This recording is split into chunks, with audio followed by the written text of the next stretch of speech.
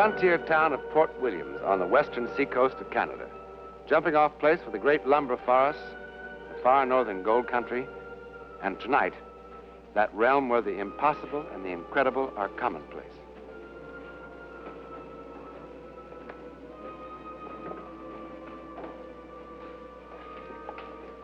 The Port Williams Hotel. Rooms $1.25 and up. Up to $2. But at this stage of their lives, $2 is important money to Jan and Phillip Werris, because they've come to the end, the dismal end of a long-cherished dream. But for Phillip Werris, tonight is also the beginning of an adventure beyond his wildest dreams. Beyond belief. Yet, it happened. Check out Times 12 noon. Bathrooms down the hall. Thank you.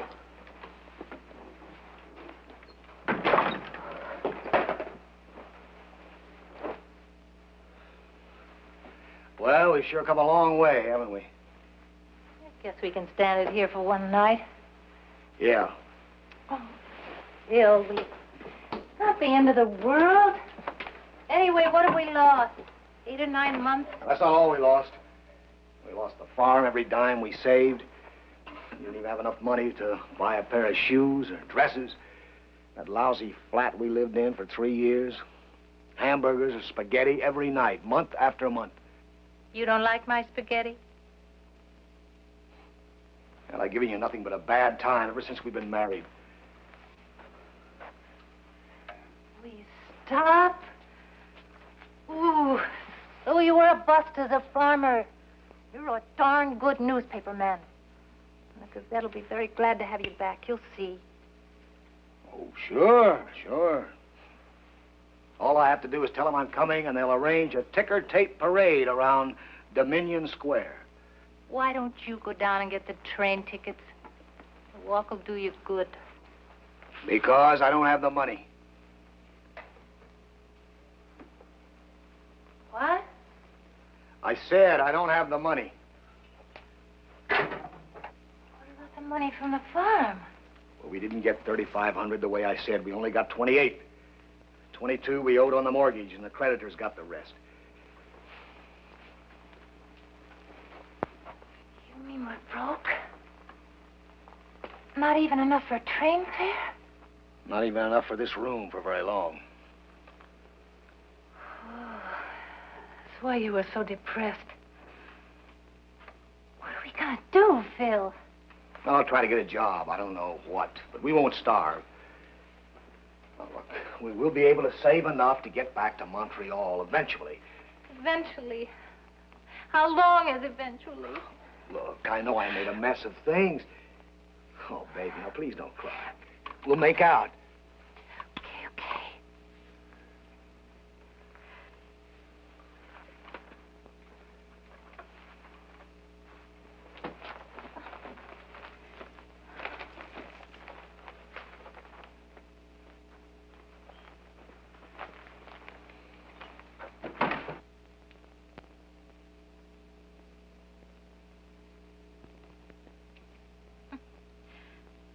Apparently the last tenant in this room had money troubles, too. He went right to the heart of the problem. The Gold Miner's Handbook.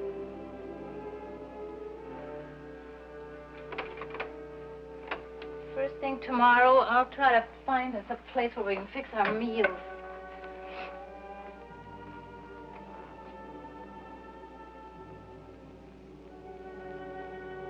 Phil? Phil? What's so fascinating? What? That book. You're staring at it as though it were a $1,000 bill. I don't know. When I saw this name written here, Larry Barton. So?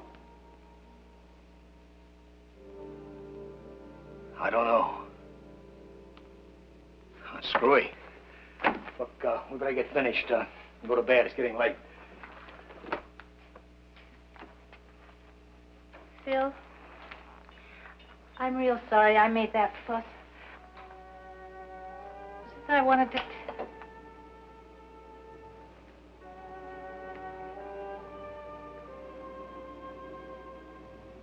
Phil. Phil! What's the matter? You tell me. Tell you? What? Phil, what is it? What's the matter? Nothing.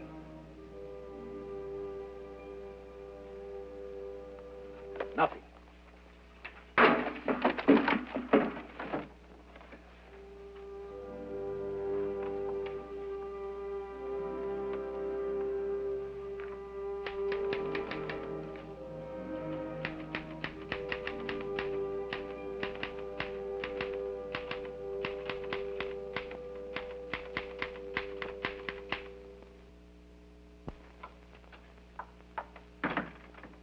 Get up.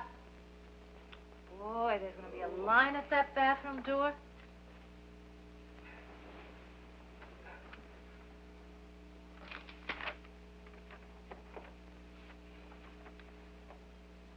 Port Williams, September 7th, 1960.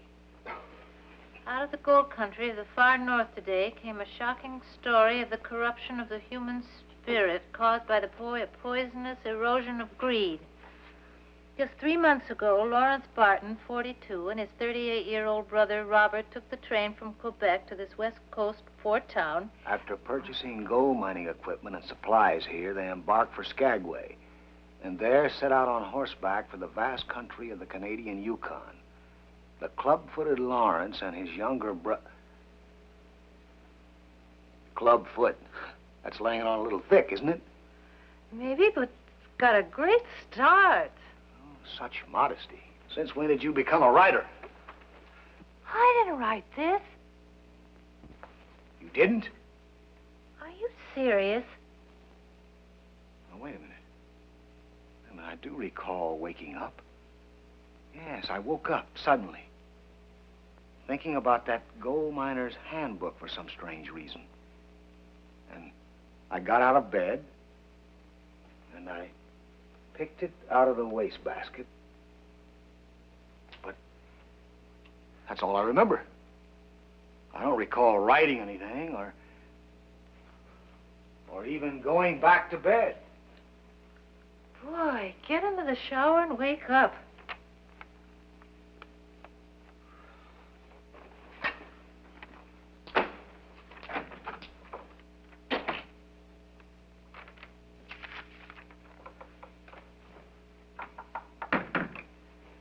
In the shower, I figured out what must have set me off. Larry Barton, the name in this handbook. The brothers in that yarn are Lawrence and Robert Barton. This is an absolutely fascinating story, Phil. What? You still don't remember writing this? Nope. Don't you think this is a little strange? More than a little. What can I do about it? Boy, I know.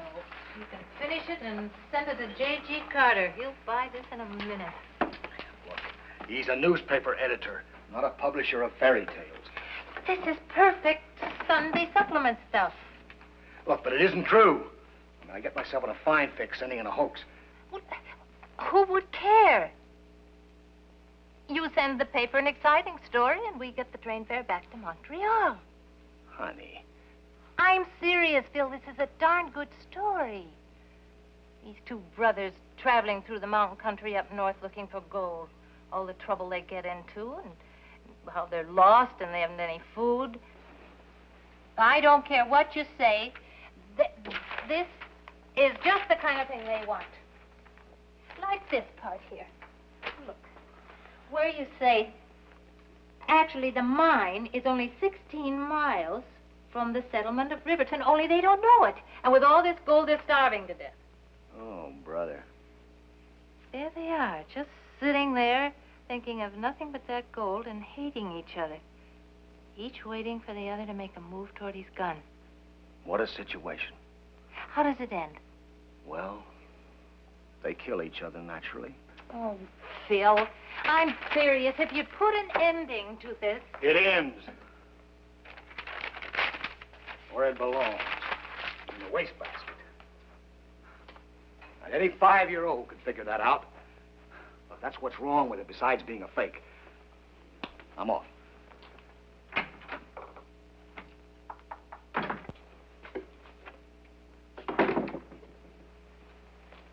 Oh, Mr. Werris, the train just came in from the east. Thanks.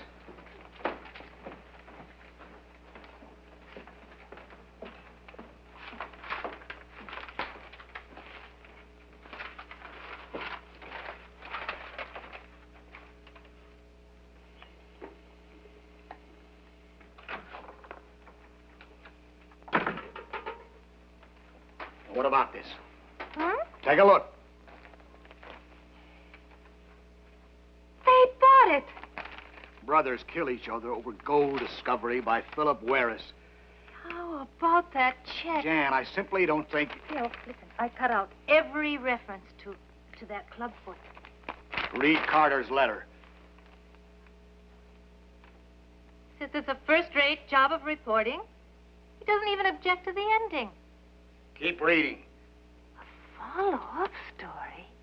Yes. They've already sent a man to Quebec to dig up background material on the Barton family. What do they think about the brothers who killed each other? And what about the mine? Who gets it? Don't you see the wonderful possibilities of exploiting this story? And they'll want pictures, too.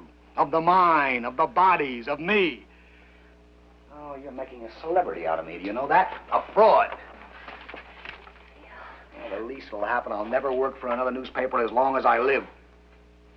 Sorry, I just didn't think of all those things. I'll say you didn't think. But I just wanted us to have enough money so I could get to a decent hospital. Hospital? Jan, why didn't you tell me? Hospital? Whatever possessed you to go...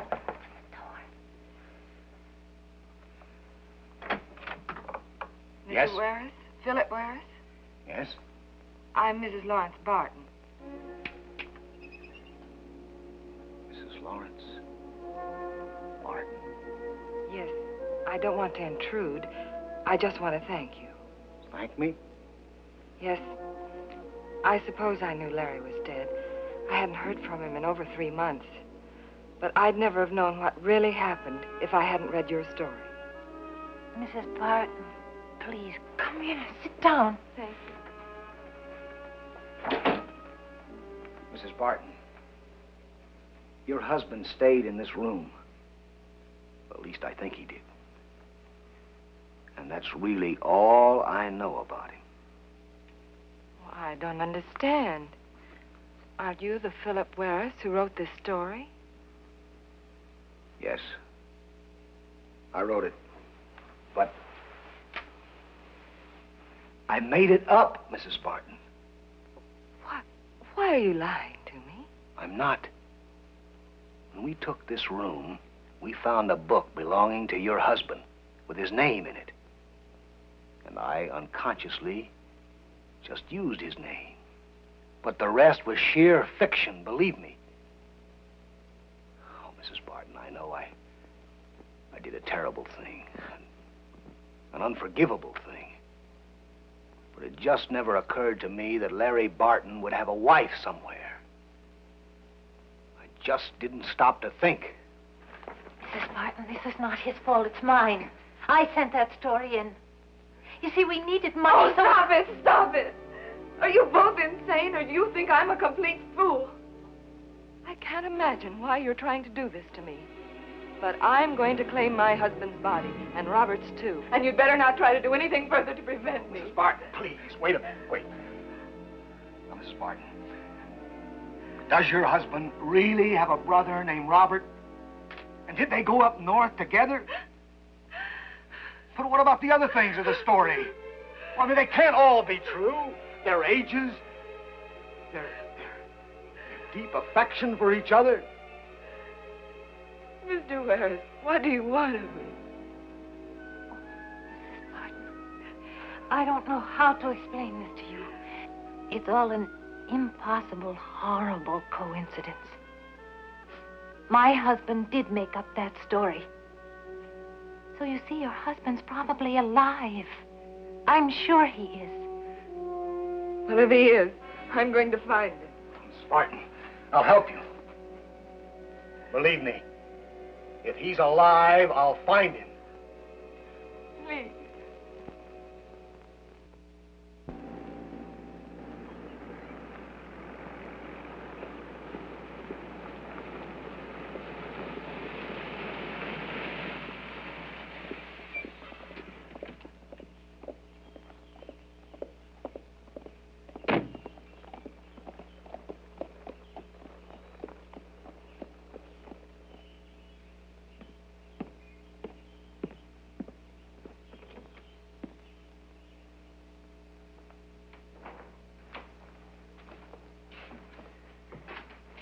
I do. Oh, hello.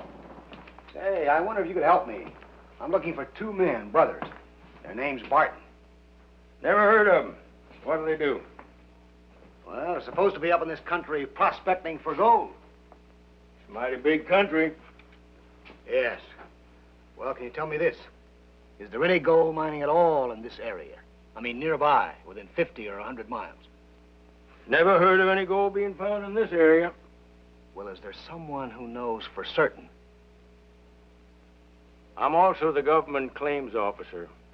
Any gold found, the claim's got to be recorded with me or it don't belong to the finder. I see. You know this country pretty well? Been parking my feet on that there pot-bellied stove for the past 8 years. I wonder if you'd be familiar with this at all.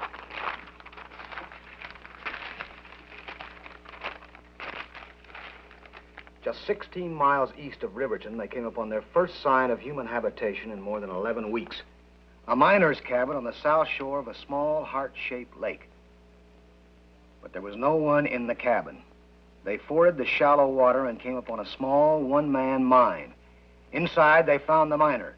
He had been dead for weeks, victim of a rock slide when one of his showing timbers broke loose. Yeah, there is a little heart-shaped lake out that way. There is? Yeah, just about 16 miles east of here, too.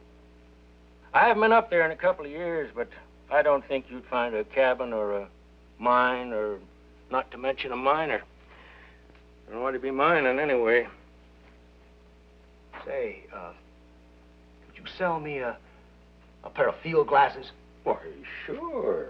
Sure thing.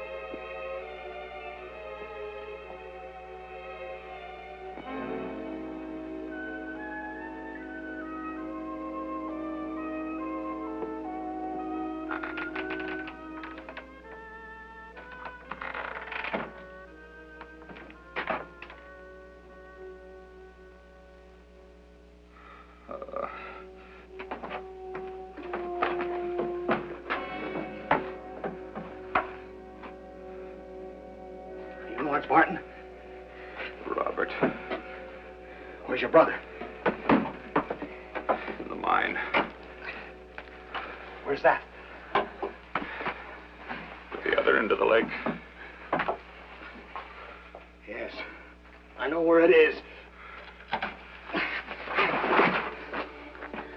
right, come on. I'll give you a hand into the bed. Come on. All right, here we go.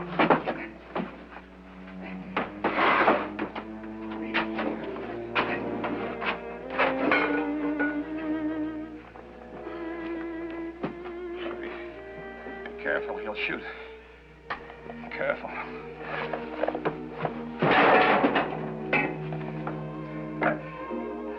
Look, I'll go for help. I'll be back as soon as I can.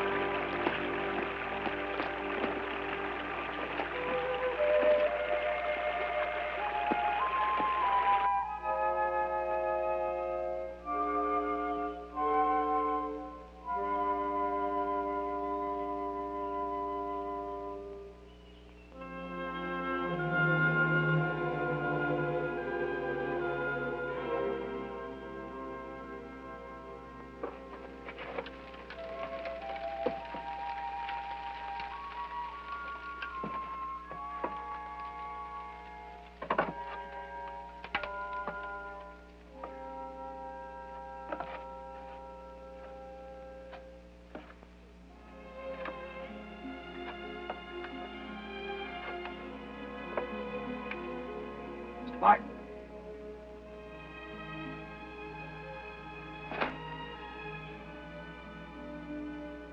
Mr. Martin. Mr. Martin, your wife is very worried about you. Mr. Martin, I'm not going to hurt you.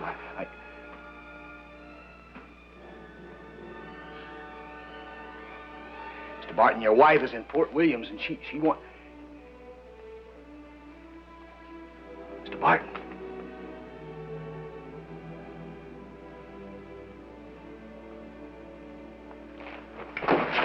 Mr. Martin.